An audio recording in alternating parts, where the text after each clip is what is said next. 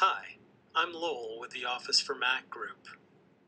PowerPoint is a powerful presentation application, but to get the most out of it, you first need to understand the basics. In this video series, I'm going to introduce you to some of the skills that you will be able to use in all PowerPoint presentations. Keep in mind that you can pause and resume the video at any time to view the tutorial at your own pace. Okay, let's get started. When you open PowerPoint, the first thing that you will see is the PowerPoint presentation gallery. From here you can start with a blank presentation, open an already saved presentation, or create a new one based on a template. For now, let's create a new blank presentation. Here in the left pane, click All. Click White, and then click Choose. Notice that a blank, unsaved presentation titled Presentation 1 appears. By the way, to get back to the PowerPoint presentation gallery at any time, here on the File menu, just click New from Template, or to create a new presentation without opening the PowerPoint presentation gallery, click New Presentation. In the next lesson, we'll look at some of the interface elements that you'll use most often in PowerPoint.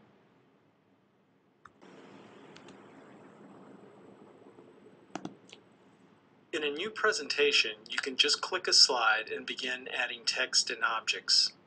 But before we dive in, let's take a quick tour of the main areas that you'll use to do your work. Moving from top to bottom, first you have the menu bar. Each menu has commands associated with the menu name. File, Edit, and View are the ones you'll probably use the most. Once you become familiar with the menus in PowerPoint, you will find that they are similar in the other Office applications. When a menu is grayed out, like this one, it means that it is not available based on what you are currently doing in the presentation. Next is the standard toolbar, which shows the name of the presentation, in this case, a generic Presentation 1, because we haven't yet saved and named it. The toolbar also contains buttons for some of the most common tasks such as opening, saving, or printing a presentation. If you're not sure what a button does, position your pointer over the button and read the tip that appears. Next is the ribbon, which is new in Office 2011.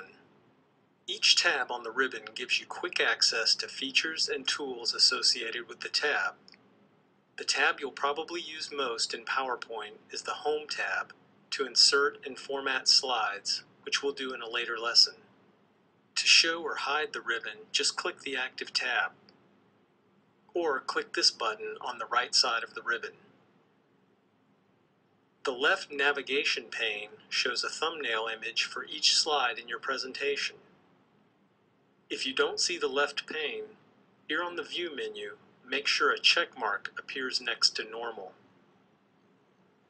This area is of course the slide, which is simply a single page in a presentation.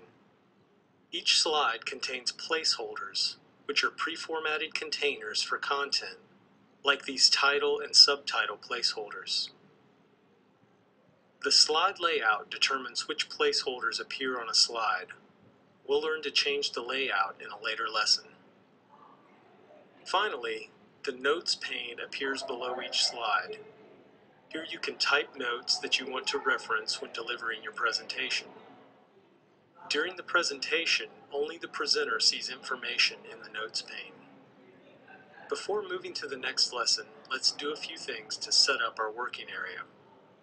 First, drag the border between the slide and Notes pane to reduce the size of the Notes pane. Drag this handle to resize the presentation window, and use the zoom slider to make the slide fit better in the window. Okay, in the next lesson, we'll learn to insert slides into the presentation.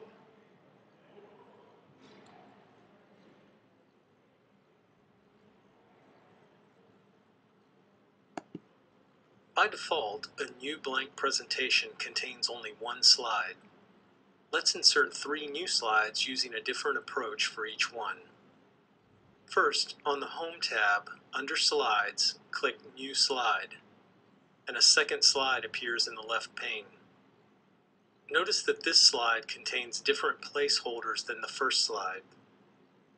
Now, with slide 2 selected in the left pane, click the arrow next to the New Slide button, and then click Content with Caption. Again, a new slide with different placeholders appears below slide 2. Finally, on the Insert menu, click New Slide.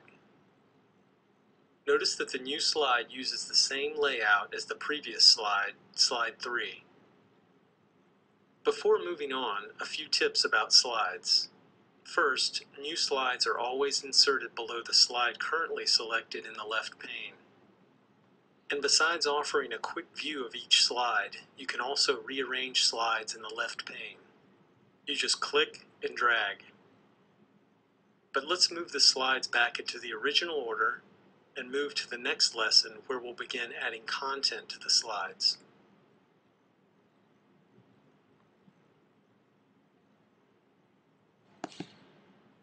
Placeholders make it easy to add already formatted content to slides. Let's add text and a picture to some of the slides in this presentation. Click this placeholder on slide 1, and then type Adventure Works. In the subtitle placeholder, type Adventure Waits. Notice that after you add text to the placeholder border disappears until you click in the placeholder again. Whether or not you add content to a placeholder, the placeholder border will not appear when you run the presentation. Now, on slide 2, in the title placeholder, type 7 continents. Of course, you're not limited to just text on a slide. Each of these icons on the placeholder provides a shortcut to inserting different types of content. Let's insert a picture from the clip art browser.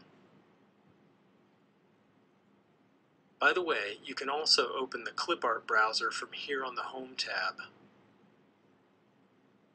Okay, on the pop-up menu, click Business, and then drag the picture of the globe to the placeholder. On the bottom of the slide, click this button to make the picture fit inside the placeholder. Now, click outside of the picture to hide the placeholder. Keep in mind that the media browser offers quick access to other slide objects, such as photos, movies, shapes, and symbols. You can show and hide the media browser at any time by clicking this button on the standard toolbar. In the next lesson, we'll learn to apply a theme and layout to the presentation to give it a different look.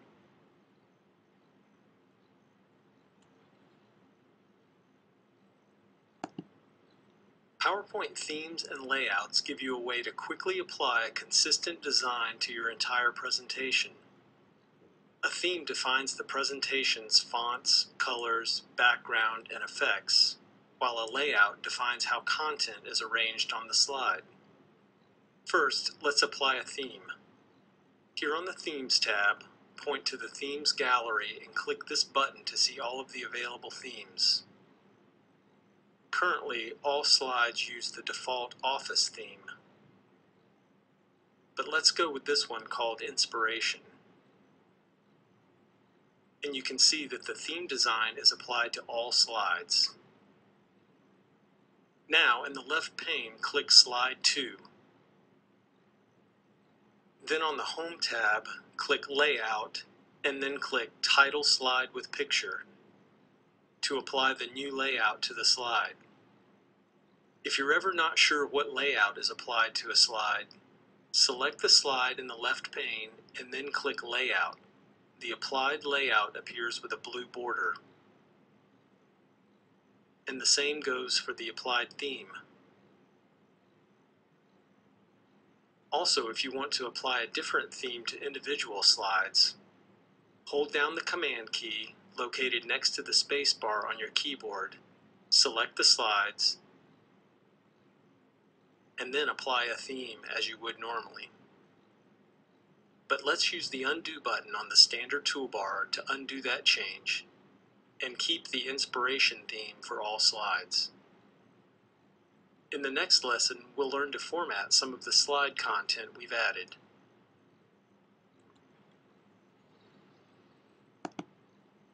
When you format slide content, you simply change the way that the content appears.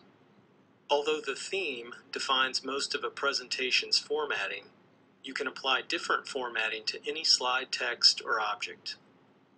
Let's format the text and picture here on slide 2. First, move your pointer over the border of the title. When the pointer changes to this four-headed arrow, click. The entire placeholder is now selected. Now, on the Home tab, under Font, click this arrow next to the Font Color button, and then click the Accent 4 color. To format specific text in a placeholder, click inside the placeholder, select the text directly, and then apply the formatting you want. Now click the picture of the globe and drag it to another location on the slide. Then move the pointer over the lower right corner of the picture. When the pointer appears as this two-headed arrow, click and drag the border to resize it. You might have noticed that this Format Picture tab appeared when you selected the picture. This is a contextual tab and gives you options for the selected object, in this case a picture. Let's click the Filters button and apply this glass filter to the picture. And also apply this shadow style from the Picture Styles gallery. To remove all formatting from a picture, you can click Reset. But let's undo that change to keep the filter and shadow effect we just applied, and move on to the next lesson where we'll save the presentation to a new folder.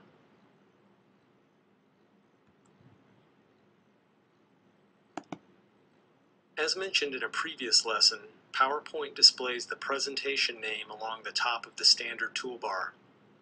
Since we haven't saved this one yet, the generic Presentation 1 file name still appears. Let's save this presentation to a new folder on your computer.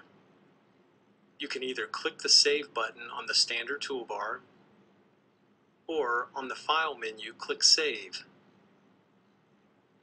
To give the presentation a different name, just type over the selected text. You can use spaces, numbers, lower or uppercase in a file name, whatever makes sense to you. The Format pop-up menu lists all of the available file formats that you can save a presentation to. For example, a QuickTime movie, PDF, or a PowerPoint template. For this presentation, let's use the default PPTX PowerPoint format, which is the standard presentation format for both PowerPoint for Mac and PowerPoint for Windows. As you can see, the PPTX file extension is already appended to the file name for you to indicate the presentation format. The Where pop-up menu lists the most common and most recent folders you have saved presentations to. To save in a folder that's not listed, or in a new folder, click this button. Then click New Folder and add a folder called PowerPoint Practice. Finally, click Save, and you can see that the new file name is added to the standard toolbar. When you're done working on the presentation, you can click File, then Close, or click the red Close button in the upper left of the window. When you close a presentation, you might notice that the PowerPoint menu bar is still visible. This is because you closed the presentation, but not the application. To quit PowerPoint, on the PowerPoint menu, you click Quit PowerPoint. But before we do, let's look at a couple of ways to find and open the presentation we just saved. First, click File, point to Open Recent, and here's the presentation. If the file you need isn't listed here, you can click More to open the PowerPoint presentation gallery that we saw in the first lesson. And then look here under Recent Presentations